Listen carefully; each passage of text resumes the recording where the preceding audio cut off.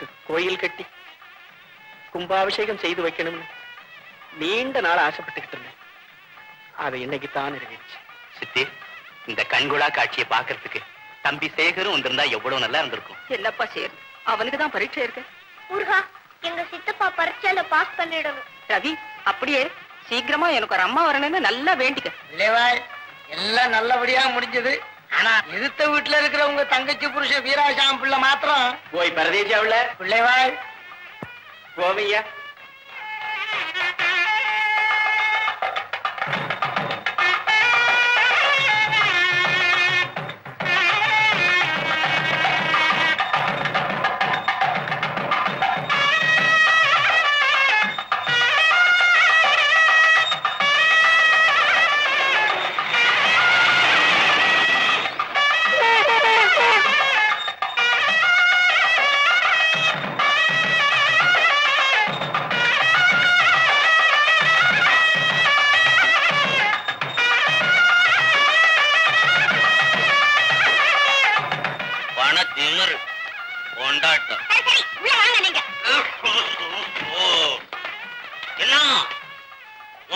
ஒரே தடபுடலா இருக்கு. மடித்துண்டுகளை தூக்கி தலையில வச்சுக்கிட்டு சண்டையா வித்தப்பாய எங்க அப்பா அவனை கூப்பிட்டு பொண்ணையும் கொடுத்து புது மண்டபத்துல ஒரு கடை வச்சு கொடுத்தான். சண்டை வந்தாலும் வந்துச்சு, ரூபாய்க்கு ரூபாய் பார்த்துட்டான். 10 லட்சம் இருக்குடி அவங்கிட்ட. நீங்க இருக்கீங்களா? நான் இல்லையடி. அப்பா இருந்தா நான் விட்டுருப்பேன்னா அப்ப இந்த நாட்டை காப்பாத்துறதுக்காக சண்டையில போய்கிட்டு துப்பாய்க்கும் கையுமா திரிஞ்சுக்கிட்டு இவனுங்க துட்டும் கையுமா தெரியுறானுங்க. எப்ப பார்த்தாலும் எங்க அண்ணனை பத்தி குழப்பிக்கிட்டே இருங்க. அவருக்கு 2ஆம் தரமா வந்திருக்காளே பார்வதி, அவளை சொல்லுங்க. அவ வரும்போது எப்படி இருந்தா? இப்போ இடுப்புல காஞ்சி வரும். நீ பாட்டன்னைக்கா?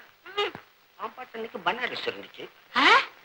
பிள்ளைவாய் வாயா பரதேசி, தயவு செய்து என் பேரை மட்டும் தனியா கூப்பிடாதீங்க. ரொம்ப கேவலமா இருக்கு. ஒண்ணு பின்னாடி பிள்ளைய சேர்த்துங்க, இல்ல வாடா போடான்னு உங்க முறையிலேயே கௌரவமா பேசுங்க. நல்லா இருக்கும். இந்தாங்க பிரசாதம். பிள்ளைவாய், என்னதான் உங்களுக்கும் மச்சினருக்கும் சண்டையா இருந்தாலும் கும்பாபிஷேகத்துக்கு நீங்க கோயிலுக்கு வராதது ரொம்ப குறையா இருந்ததுங்க. நான் பாவம் செய்யல. இந்த பாருங்க, நீங்க உங்க மச்சினர் நமச்சிவாயம் பிள்ளைய விரோதிச்சுக்கிறது அவ்வளவு நல்லது இல்லைங்க. உங்க வீட்லயே 2 பொண்ணுங்க இருக்கு, அங்கேயே 2 மாப்பிள்ளை இருக்குது. இது பொண்ணு வீடு, அது மாப்பிள்ளை வீடு. அதுக்காக அந்த துண்டு மடிக்கார பைய கிட்ட பணிஞ்சு போக சொல்றியா? பட்டாளத்து பரம்பரையில பிறந்தவன். இந்த பாருங்க, சும்மா வீராப்பு பேசாதீங்க. உங்க சொந்த தங்கச்சி பையனுங்க 10 லட்சத்துக்கு தரமான குடும்பம். அக்காலும் தங்கச்சியும் ஒரே வீட்டுல வாழலாம். அதுவும் இல்லாம பார்வதிக்கு என்ன குழந்தையா குட்டியா? இன்னும் எத்தனை நாளைக்கு? நல்லா சாபம் கொடுத்து திருப்தியா இருக்கு. அப்பா இந்தாங்கப்பா கடுதாசி, சித்ரா போட்டிருக்கு. நீ எங்க வேண? மார்க்கெட்டுக்குப்பா. மார்க்கெட்லயே டெலிவரி வேணும் வந்துட்டியா? ஒண்ணு தூட்டிக்கு யாரும் போட்டு படிங்க. பாடி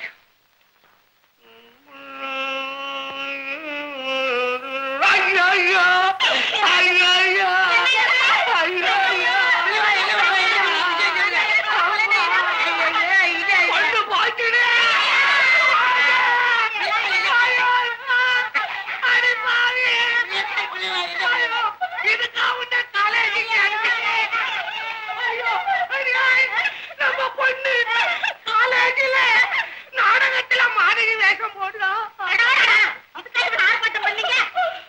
போகல யாரு தெரியுமா? எழுத்த வீட்டுக்கார பையன் சேகரிட்டு. நாங்க 2 பேரும் நல்ல வேஷம் போட்டு ஆடட்டும். அறிவு கட்டவள ஆடுறத வேணான்னா சொல்றேன். இடத்த பறி கொடுத்துட்டு ஆடுறாளே. அன்னைக்கு ஒருத்தி வந்திருக்கிறாடி. அவனா பார்வதி அண்ணன் ரங்கநாதம் பொண்ணு மாலதி. அவ கண்ணகி வேஷம் இதுல. இதெல்லாம் பாத்துக்கிட்டு நம்ம மகன் அம்பல சும்மா வரதா? அவனு வேகம் போடுறாண்டி. அவன் என்ன வேஷம் போடுறான்? நல்ல வேகம் போட்டா பரவாயில்ல. ஆபாசம் ஆபாசம். பட்டாளத்தாம் வீராசாமி மகன் துப்பாக்கி பிடிக்க வேண்டிய கையில என்ன புடிச்சிருக்கான்னு தெரியுமா? தாங்கடதக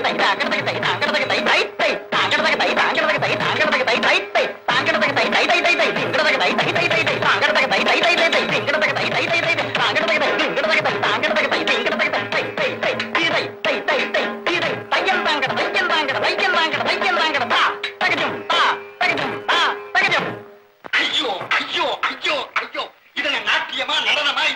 அந்த மாதவி இப்படி ஆடி இருந்தாக்கா ஊரை விட்டே விரட்டி இருப்பாங்க. சிலப்பதிகாரம் ஒண்ணும் உருவாகி இருக்குமா? ஐயோ கோச்சுக்காதண்ணா, இன்னைக்கு நீ சரியா சொல்லிக் கொடு. எப்படி ஆடணும், எப்படி போஸ் கொடுக்கணும்னு சொல்லிக் கொடு. நாளைக்கு ஸ்டேஜ்ல கரெக்டா ஆடிடுறேன். அதான் நான் என்ன சொல்றேன், அண்ணன் சொல்றதை கேளு, என் ஆஸ்கார் பரிசு வாங்குவேன். இங்க பாரு, அப்படி அப்படி ஒரு வெட்டு. அது சும்மா சேகர் சாக வேண்டாமா? இல்ல இல்ல கோவம் அப்படியே மயக்க வேண்டாமா? எங்க மாலை இப்படி இப்படி மாலைய அப்படியா? ரெடியா?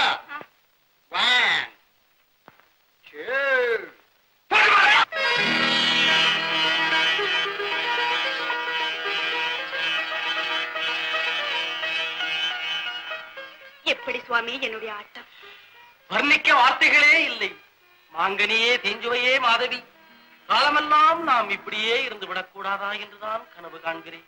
அன்பரே, எடுக்கின்ற பிறவிகள் அனைத்திலும் இந்த பாக்கியம் கிட்ட அடியால் தங்கள் பட்டு ரோஜா பாதங்களை தொட்டு கும்பிடுவேன். இப்படியா வசனம் பேசுறது? இப்படி வசனம் பேசினா கல்ல விட்டு அறிவான். நல்ல கவனி, நான் எப்படி ஆக்ட் பண்றேன்னு பாரு. சுந்தரி, இடுப்புல கையை வை. இடுப்புல நல்லா கையா வைக்க, அப்படி வை. சரியா நெல்லு. எடுக்கின்ற பிறவிகள் அனைத்திலும் உங்கள் காதல் பாக்கியம் கிட்ட உங்கள் பட்டு ரோஜா பாதங்களை தொட்டு கும்பிடுகிறேன். கையெடுங்க.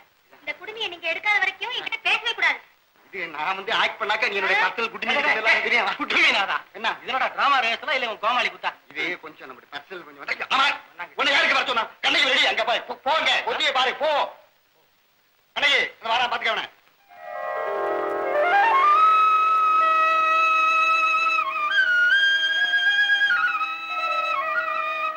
கண்ணை அலையிடை பிறவா முதமி, யாழில் பிறக்காத இசையை அந்த மாதவியின் மையலிலிருந்து வலையறுத்து வந்த வெண்புறாவாக உன்னிடம் வந்து விட்டேன். என்னை மன்னித்து ஏற்றுக்கொள். உதய கால கதிரவனே, உங்கள் வருகையால் இந்த தாமரையாள் முகம் மலர்ந்தாள், அகம் திறந்தாள். கண்ணகி, இனியும் நான் இந்த ஊரில் இருக்க விரும்பவில்லை. மதுரைக்கு செல்ல விரும்புகிறேன். ஆமாம் சுவாமி, நானும் உங்களுடன் வர விரும்புகிறேன். காலேஜ் விடுமுறையை உல்லாசமாக கழிக்க நினைக்கிறேன். எங்களுக்கும் ஆட்சேபனை இல்லை. கண்ணகியே, உன்னை வருக வருக என்று அழைக்கிறோம். தேங்க்யூ. அன்னைக்கு தேங்க்யூவா சொன்னா? இப்படி இங்கிலீஷ்ல பேசா நாளைக்கு நான் நாடகத்தை நான் எப்படி நடத்துவேனா? இருக்கிற வரைக்கும் கவலையே வேண்டாம். ஆமா, இப்ப இருக்கிற கவலை எல்லாம் எனக்குத்தான். காலேஜ் பரீட்சை முடிஞ்சாலும் முடிஞ்சது, வீட்டு பக்கம் எட்டியே பார்க்க மாட்டேங்கிறீங்களே. கோச்சுக்காதீங்கப்பா, நாளைக்கு எங்க காலேஜ் டிராமா இருக்கு, அதனால எனக்கு ஃபைனல் ரிஹர்சல் பாக்குறோமா? ஆமா மாமா, நீங்க கட்டாய நாளைக்கு எங்க டிராமாக்கு வரணும். அதுல நம்ம சித்ரா டான்ஸ் ஸ்பெஷல் ஐட்டம். என்னை விட உங்க சித்தியும் அப்பாவும் பார்த்தா ரொம்ப சந்தோஷப்படுவாங்க. ஆமா, ஒத்துணை வேண்டாம், நீங்க ஒருத்தரே போதும். பரச்ச கூட நிறைய அழுகின தக்காளியும் முட்டையும் கொண்டு வாங்க. அண்ணன் சாப்பிடறதுக்கு. ஒரு குட் நியூஸ். இல்ல, சின்ன கல்யாணம் பண்ணி போறியா? வந்து நாளைக்கு டிராமா முடிச்சிடும், நம்ம எல்லாம் பிக்னிக் போறோம்.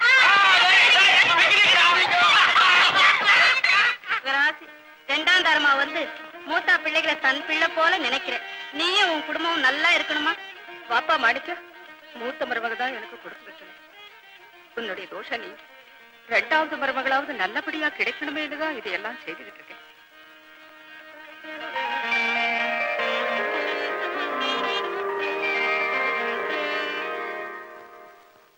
அன்னையும் பிதாவும் முன்னறி தெய்வம் அப்படின்னா என்ன தாத்தா? அப்படின்னா அன்னைன்னா அம்மா, பிதான்னா அப்பா. நம்ம பெத்த அப்பாவும் அம்மாவும் தான் ஒரு மனுஷனுக்கு முதல்ல கண்கண்ட கடவுள்னு அர்த்தம். எனக்கு அம்மாவே கிடையாதுன்னு பாட்டி சொல்றாங்களே, அப்படின்னா எனக்கு கடவுளே கிடையாதா தாத்தா? இருக்கிறாங்களே, கடவுள் இருக்கிறாங்களே, அம்மா இருக்கிறாங்க. நான் அப்புறம் இன்னொரு நாளைக்கு சொல்றேன்பா. நாளைக்கு சொல்றேன். அடுத்தது படி. பாத்தீங்களா, இந்த குறையை நாம் எப்பதான் நிவர்த்தி செய்ய போறோமோ தெரியல. எனக்கும் அதே கவலைதான் பார்வதி.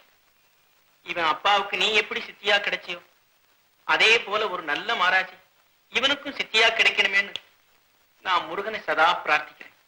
வாடா ரவி, பலகாரம் சாப்பிடல. கவலைப்படாதீங்க பிள்ளைவாய், அதுக்கெல்லாம் நேரமும் காலமும் வந்துருச்சுங்க. வரும் பிரதேசியா பிள்ளை.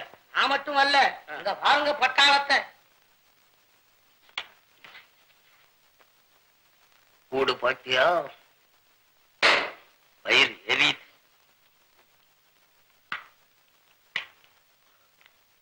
பயணி யாரு வாழ்னு கூப்பிடலன்னு பாக்குறா போல. உனக்கு பிறந்த வீடு, எனக்கு தங்கச்சி வீடு.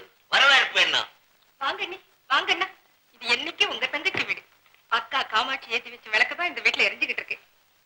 பரதேசியா பிள்ளைவாள் வந்த விஷயம் என்னன்னு கேளியா? ஏன் வந்தான்னு கேக்குறாரு போல இருக்கு அவரு. இந்த வீட்டு வாசல்ல காலடி வைக்க கூடாதுன்னு தான் நினைச்சுக்கிட்டு இருந்தேன். மானம் ரோஷம் சோரனை கேட்டு போய் ஏன் வந்தா அப்படின்னு யோசிக்கணும். என் தங்கச்சி வந்து ராத்திரி அண்ணா அண்ணா எதிர் வீட்டுல 2 பிள்ளைங்க இருக்கு, மறந்துடாத. உன் வீட்டுல இருக்கிற 2 பொண்ணு வேற எங்கேயாவது கொடுத்துடாத. என் பிள்ளைங்களுக்கே கொடுக்கணும், இல்லைன்னா என் ஆத்மா சாட்சி ஆவாது. ராத்திரி அழுது கனவுல சொல்லி கேட்டீங்களா? பரதேசி காமாட்சி அவர் கனவுல வந்து சொன்னதை என் கனவுலயும் வந்து சொல்லட்டும், அப்புறம் அதை பத்தி யோசிக்கிறேன். அத்தோட இது சாதாரண துண்டு பிடிக்காரன், அது பரம்பரையா பட்டாளத்து பரம்பரை. அந்த பரம்பரைக்கும் இதுக்கும் கல்யாணம் வச்சுக்கிட்டா அவங்க கௌரவத்துக்கு குறை வந்துடும். அதனால அதை பத்தி பேச வேண்டாம்னு சொல்லு. என்னன்னா 1000 தான் உங்களுக்கு வசதி இருந்தாலும் இப்படி எடுத்து பேசுறது நல்லா இல்ல. கூட பிறந்த தங்கச்சாச்சேன்னு கொஞ்சம் கூட பாசம் இல்லாம பேசுறீங்களே. ஈஸ்வரி, பாசம் இருக்கிறதுனாலதான் சொல்றேன். சகோதரிங்கிற முறையில வா போ, கல்யாண சம்பந்தமா பேசவே வேண்டாம்னு சொல்லு. கல்யாண பேச்சு பேசாம பின்ன உங்ககிட்ட அரசியலா பேச வந்தேன். பாப்பா மாணிக்கம், ஒப்பம் பேசுறத கேட்டியா? எங்க உறவே கூடாதான். நீ என் தங்கச்சி பசங்க உங்களுக்கு நான் பொண்ணுக்கு நாம வேற யாருக்கு நான் கொடுக்கறது? இந்த நாடகம் தங்க வேண்டாம் ஐயா. என் பசங்களுக்கு கல்யாணம் எங்க பண்ணணும்னு எனக்கு தெரியும். பழைய விரோதத்தையெல்லாம் இன்னும் மனசுல வச்சுட்டு ஏன்பா பேசுறீங்க? மாணிக்கம் அப்பா, என்கிட்ட கூட எல்லாரும் தாய்மாமா வீட்டுல பெண்ணு இருக்கும்போது வெளியில எதுக்காக பெண்ணு பாக்கணும்னு கேக்குறாங்க. எனக்கு கூட அதான் நியாயமா தோணுது. இப்பதான் பையனுக்கு நியாயம் பிடிபடுது. ரத்த பாசம் ஒட்டிக்கிட்டு இருக்கு. நமக்கு ஏன் இதெல்லாம் வம்பு? சொல்றத கேள்ற அப்பா. முன்னால நீ போறியோ அல்லது நான் போறணும்? அவங்களாவது நல்லா வாழட்டும், அந்த ஒரு வேலையை செய். ஈஸ்வரி வாரியே வரேன் என்ன?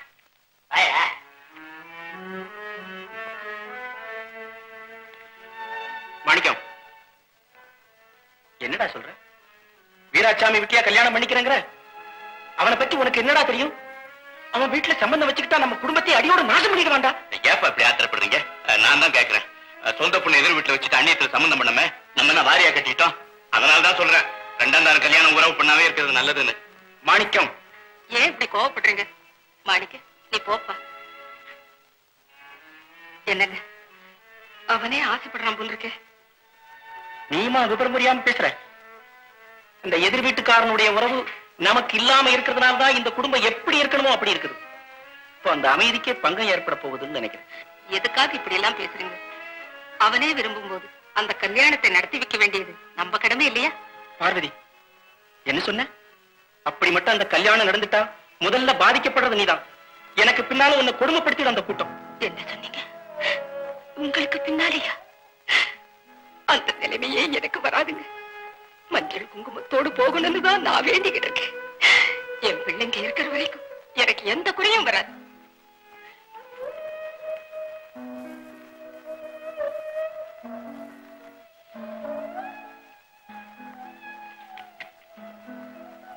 தாத்தா, ஏன் தாத்தா ஆடாத? உனக்காகவும் உன் பாட்டிக்காகவும் தானப்பா.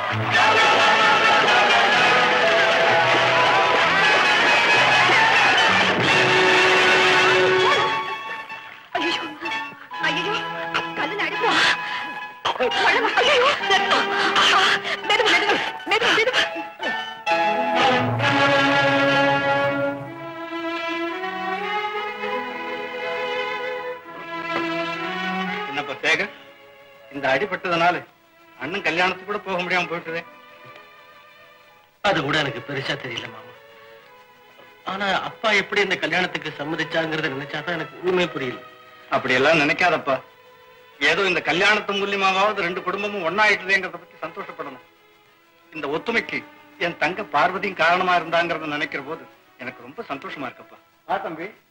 மாலதி, வா சித்ரா. அத்தா, உடம்பு எப்படி இருக்கு? பரவாயில்ல. எப்பதான் கல்யாணத்துக்கு புறப்பட போறீங்க? என்னம்மா இது? இந்த நிலைமையில எப்படி புறப்படுறது? டாக்டர் தான் பெட்டை விட்டு எந்திரிக்கப்படாதுன்னு சொல்லியிருக்காரம்மா. கரெக்ட் சேகர், நீ நல்லா ரெஸ்ட் எடுத்துக்க. நீ ஒண்ணும் ஃபீல் பண்ணாத. நாங்க போய் எல்லாத்தையும் பாத்துக்கிறோம். ஓகே. நானும் தான் கீழே விழுந்தேன். இப்படியா? நீ எனக்கு ஒரு உதவி செய். என்ன சார்? எனக்கு அடிபட்டு இருக்கிற விஷயம் எங்க சித்திக்கு தெரிஞ்சா ரொம்ப வருத்தப்படுவாங்க. நீ ஒண்ணும் கவலைப்படாத. இதெல்லாம் அவகிட்ட சொல்லாத. சரிக்கட்ட வேண்டிய விஷயத்தை என்கிட்ட சொல்லு, நான் பாத்துக்கிறேன். நாட்டுல எதுக்கெல்லாமா போய் சொல்றான், ஒரு சின்ன விஷயம் இதுக்கா சொல்லக்கூடாது. நீ ஒண்ணும் கவலைப்படாத, நான் பாத்துக்கிறேன். மாலதி, இந்த தடவையாவது எங்க ஊருக்கு கட்டாயம் வரணும். என்ன? சும்மா தாயாட்டினா போடாது. கட்டாயம் வரியா? வரேன். வா போலாம். போயிட்டு வரேன் சார். பாத்துக்கலாம். சரி, உடம்ப நல்லா கவனிச்சுங்க. வரேன் சேகர். பாய் மாலதி. போயிட்டு வர மாலதி. போயிட்டு.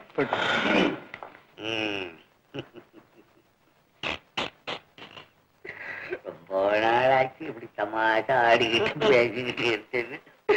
என்ன மவனும் அவளும் வர போறாளுங்க.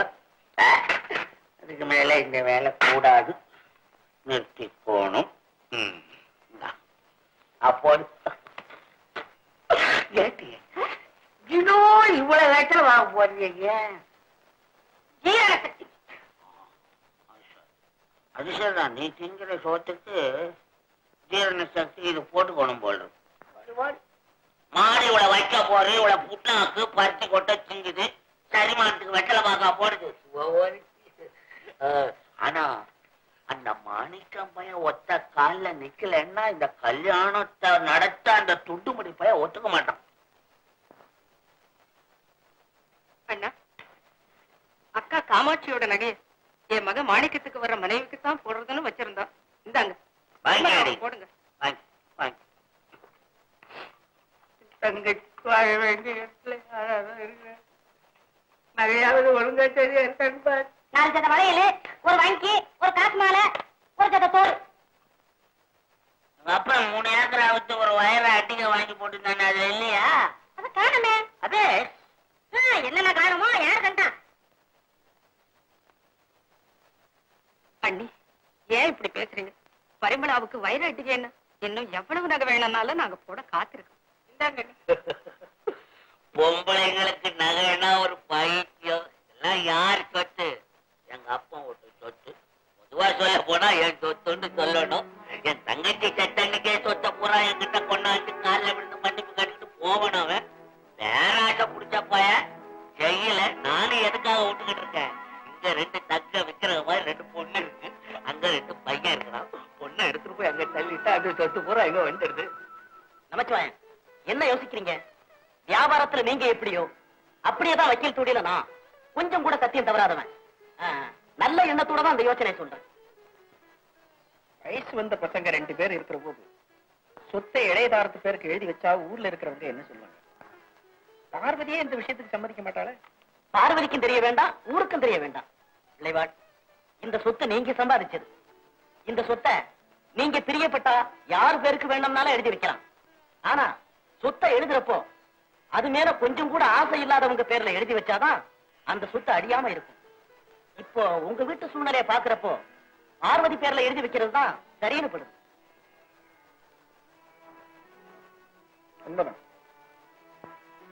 பார்வதி எப்பவுமே நியாயத்துக்கு புறம்பா நடக்க மாட்டா. சரி, சொத்தை பார்வதி பேருக்கு எழுதி வச்சு வாங்க வக்கீலையா. ஏது ரொம்ப அச்சமா வந்திருக்கீங்க? நம்ம மாணிக்கத்துக்கு கல்யாணம்னு கேள்விப்பட்டேன். அப்படியே விசாரிச்சுட்டு போகலாமேன்னு வந்தேன். ஆமாங்க, நீங்க எல்லாம் வந்துதான் நடத்தி வைக்கணும். இருங்க, காசு கொண்டாரு.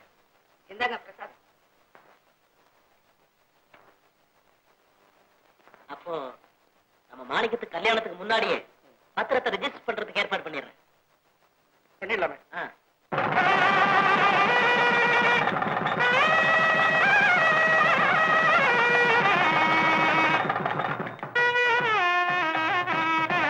பரிமளா, சோத்துக்கால முன்னால எடுத்து வைமா.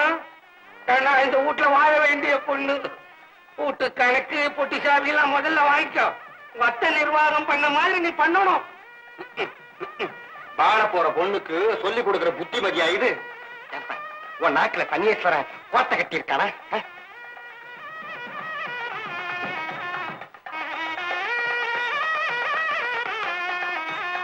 நீ வீட்டுக்கு வந்த முதல் மருமகன், பெரியவங்களுக்கு நல்ல மரியாதையை கொடுத்து குடும்ப கட்டுக்கோப்பு குலையாம எல்லாத்தையும் நடத்திட்டு போக வேண்டியது உன் பொறுப்பு. அது ஒரு வழி.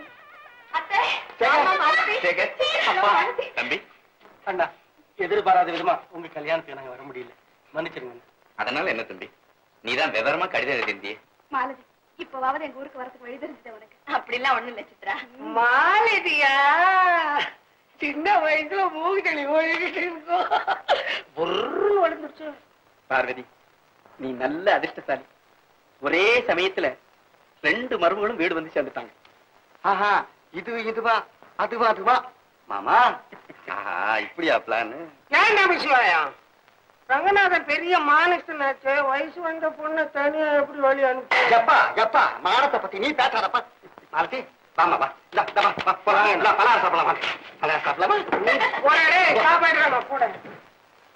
ஏண்டி என்ன இந்த மாலதி அவங்க அண்ணன் மருமவன்னு கூப்பிடுறத பார்த்தா இந்த சேகருக்கும் மாலதிக்கும் கல்யாணத்தை பண்ணி வச்சு அனுப்பிச்சிருப்பானோ இந்த ரங்கநாதன் பிள்ளை அப்படின்ற ஒரு எண்ணம் மனசுல பிறக்குது. உனக்கு ஏதாவது பிறக்குதா? எனக்குள்ள அப்படி பிறக்கலையே. அதுக்காகதான் நான் பார்த்தேன் அவ காலையும் கழுத்தையும். நல்ல வேலை, கழுத்துல தாலி கயிற காணும், காலில் மெட்டையை காணும். இத பாத்துட்டா போதுமா? 2 பேரும் படிச்சவங்க, இதெல்லாம் எல்லாமே ரிஜிஸ்டர் ஆபீஸ் போனா கல்யாணத்தை முடிச்சிடுறாங்களே. அப்பா, என் மாலதியை பத்தி இப்படி எல்லாம் பேசாதீங்க. அவ எல்லாத்துக்கிட்டையுமே ரொம்ப சகஜமா பழகுவா. என் மேல உயிரையே வச்சுக்கிட்டு இருக்காப்பா. காலேஜ்ல அத்தா என் கூட பேசும் போதும் பழகும் போதும் அவ அதை பத்தி கவலையே படுறது இல்லப்பா. இருந்தாலும் நீ கொஞ்சம் ஜாக்கிரதையா ரெடி. சர்வீஸ் ஆனவன் சொல்றா கேட்டு நட. எனக்கு சண்டையில தான் சர்வீஸ்.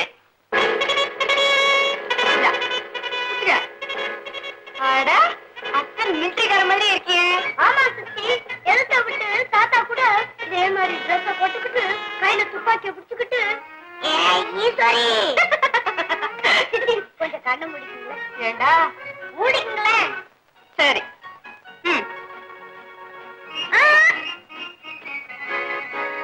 கண்ண தொடட்டுமா? அட போக்கிறீ.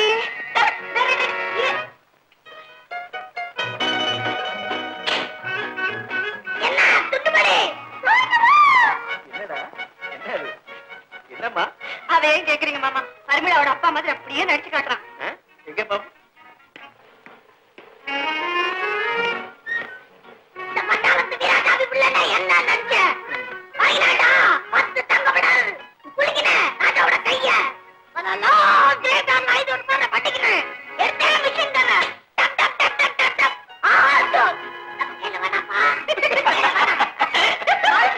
சின்ன பையனுக்கு இந்த மாதிரி உடுப்பெல்லாம் போட்டு அதை இதையும் சொல்லி கொடுத்து எங்க அப்பா ஏன் இப்படி அவமானப்படுத்துறீங்க? பரிமளா, ஏமா குழந்தை பிள்ளை ஏதோ வேடிக்கையா பேசணும்னா நீ கோச்சுக்கிற? ஆமா, இதெல்லாம் ஒரு வேடிக்கையா? ரவி, இனிமே இந்த மாதிரி எல்லாம் பேசக்கூடாதுப்பா, தெரியுமா? அத்தை, நீங்க இப்படி உட்காருங்க. ஏம்மா? மாமாவையும் உங்களையும் சேர்த்து ஒரு போட்டோ எடுக்கணும். உட்காருங்க. மாமா எழுந்துங்க. நான் வரப்பா, நான் ஒண்ணும் வைக்கப்பட மாட்டேன். உட்காருங்க அத்தை, உட்காருங்க. நகரே சித்தி ரெடியா? ரெடி. சரியா உட்கார சொல்லு. தாத்தா கொஞ்சம் பக்கத்துல வாங்க. இன்னும் கொஞ்சம் வாங்க. பாட்டி நீங்களும் பக்கத்துல வாங்க. அட பக்கத்துல ஒரு ஜனம் என்ன வைக்கப்பட்டுக்கிட்டு. அது இன்னும் கொஞ்சம் வாங்க. நீங்கடா அது உட்காரு. கொஞ்சம் தலை அப்படி திருப்பி வச்சுங்க. ஐயோ, அப்படி இல்ல பாட்டி, இப்படி. சரிங்க. தாத்தா நீங்களும் சரியா? தாத்தா சித்தி ரெடியா? ரெடி. ரெடி. அப்பா, மேலூர் கணக்கு பிள்ளை உங்களை பார்க்க வந்திருக்காரு.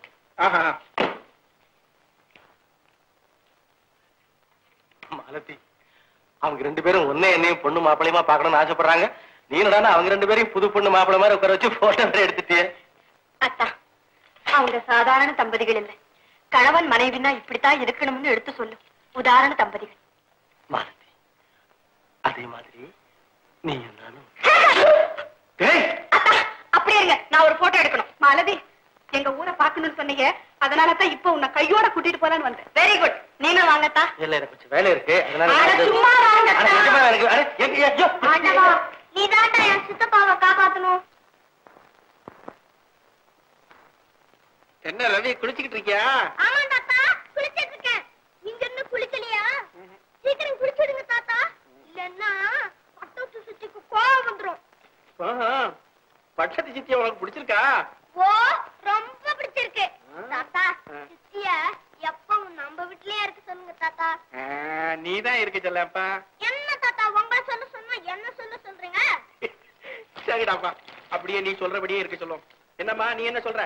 இப்போதைக்கு எங்க வீட்டுல இவன் தான் பெரிய மனுஷன், நீ என்ன சொல்ற?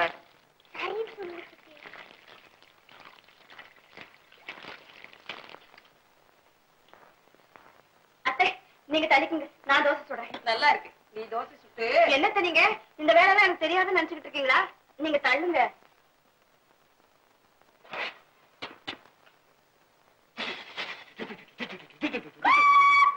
ஓஹோ, நெஞ்சித்து யாராருக்கு என்னென்ன வேலை கொடுக்கறதுன்னு தெரியாம நீங்க. சித்தி, ₹1 இருந்தா கொடுங்களேன். எதுக்கு? நான் சித்தப்பாவும் ஹோட்டல்ல போய் தோசை சாப்பிடுறதுக்கு. அதான் மாலதி தோசை சுடுறாளே. அத நீங்க சாப்பிடுங்க சித்தி. அப்படியே நாங்க வரும்போது டாக்டரையும் கூட்டிட்டு வந்துடுறோம். பாருங்க ரவி, நீயும் சித்தப்பா கூட சேர்ந்துருக்கியா? சேகர், மாலதிக்கு வீட்டு வேலையெல்லாம் பார்க்க தெரியாதுன்னு நினைச்சுக்கிட்டியா? என் மருமகளை அப்படி சாதாரணமா நினைச்சிடாத. அத்தை, யாரு என்ன நினைச்சாலும் சரி, இங்க இன்னைக்கு யாருக்கும் டிஃபன் கிடையாதுன்னு சொல்லுங்க. ஏண்டிமா அவனுக்கு பலகாரம் இல்லைன்னு சொல்ற? அப்படி கேளுங்க சித்தி. என்னமோ இவ்வளவு வருஷமா இவங்க தான் தோசை சுட்டு போட்ட மாதிரியும் நாங்க சாப்பிட்ட மாதிரியும் பேசுறாங்க. சரி சரி, 2 பேரும் சண்டை போடாதீங்க. மாலதி, இவங்க 2 பேருக்கு நல்லா நெய் தோசை சுட்டு போடு. போடுறேன். மிளகா பொடி அதிகமா போட்டுடாத, காரம் அவனுக்கு தாங்காது. பரிமளாவுக்கு பலகாரம் கொடுத்துட்டு வந்துடுறேன். சரி அத்தை. இது சாப்பிடுற தோசை இல்லடா, இத பார்த்தாலே பசி தீரும். மணி என்னங்க? மாலதி, நீ இந்த தோசை கிரண்டியோடு நிற்பதை பார்த்தால் எப்படி கீது தெரியுமா? எப்படி கீதா? ஜோ, நீ மனுஷன் தானா? போயிட்டு விடிஞ்சதும் தோசைய துண்ணுட்டு ஓடுற, துட்டு கட்ட நமக்கு நீ டாவ் கட்டுறிய நைனா? சரிதான் நிறுத்து நைனா. பாரியா, மறுவாதியா பைய துட்டு எல்லாம் கட்டிடு, இல்லாட்டி என்ன ரொம்ப அழுதுகிறாங்க. இந்த அங்கம்மா சுட்ட ஆபத்துக்கு அம்மாச்சி துட்டா கொடுப்பான். பின்ன என்னத்து குடுப்பியா? கரண்டி புடிச்ச கைக்கு தங்க கொலுசு கொடுப்பான். கொலுசு போடுற மூஞ்ச பாரு, மூஞ்ச. இந்தாமே அடப்படான்னு பரவாயில்ல, மனுஷுற மூஞ்சி பத்தி பேசாத. தாத்தா சும்மா நைனா. நீ சும்மாருமே. இப்ப நீ என்ன சொல்ற? சரிதான் நிறுத்துமே. நிறுத்தியா? நீ என்ன செய்வ? நீ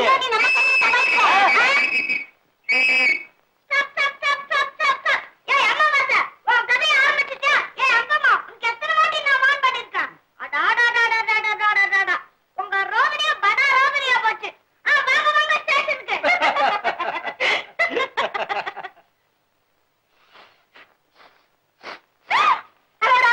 தோத்து கடைக்கு போச்சு. ஐயா ஓ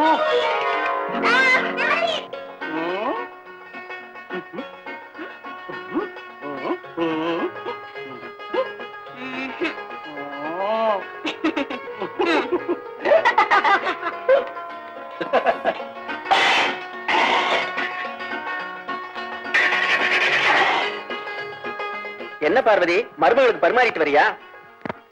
மருமகளுக்கு மாமியார் வேலை செய்ய ஆரம்பிச்சா வீடு வீடா இருக்காது. கல்யாணம் அனுபவிச்சு இருக்கட்டுமே, நாளைக்கு வந்து வீட்டு வேலையை பார்க்காமல போயிட போறேன். உன் தலைவிதி மாத்த என்னால முடியுமா?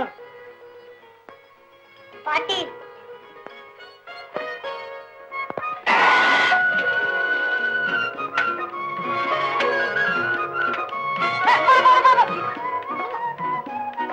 மிளகாப்பொடி